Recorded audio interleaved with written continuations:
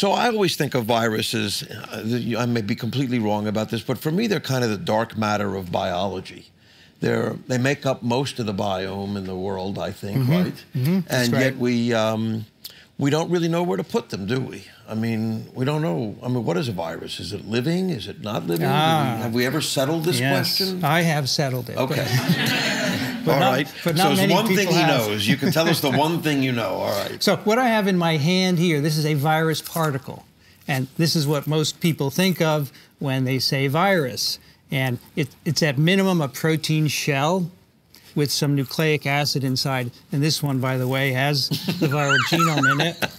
And that's the DNA. Or RNA. This is RNA. This happens to be poliovirus, so it has an RNA genome. And by the way, this genome is beaded in the correct sequence. There are 4 different color beads.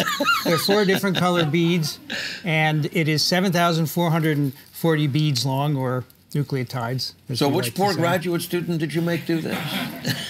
Why do you think it's a graduate student? This is actually a professor of virology at the University of Wisconsin-Madison, Ann Palmenberg. She had one, I admired it, and she said, I'll make you one. So this is AGCU in the right sequence. Fabulous. If you're here afterwards, I'll show this to you.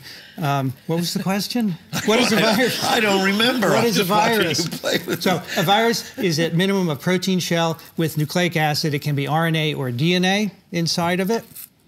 Sometimes there's also a lipid envelope around the virus particle, and that's it. This cannot be living. Would you agree? There's no way. This could sit here if this were a real virus for years and never do anything. It would never reproduce. It would never make energy, not do anything. However, when this gets into a cell, which it has to do in order to reproduce, it will take over the cell. It commandeers it.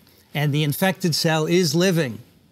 So a virus, this is my view, a virus is an organism with 2 phases. The virus particle that goes from cell to cell, and the infected cell. The virus particle is not living, but the infected cell is. What do you think of that?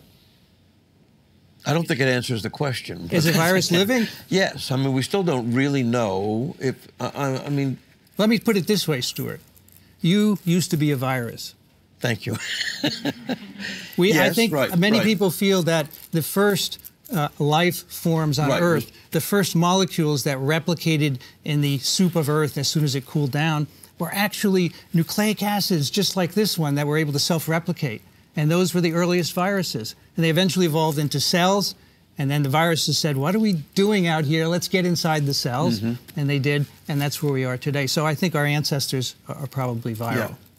So this is the earliest sort of version. So when people look for life on other planets, should we be looking for viruses? If there is life, there will be viruses, for sure.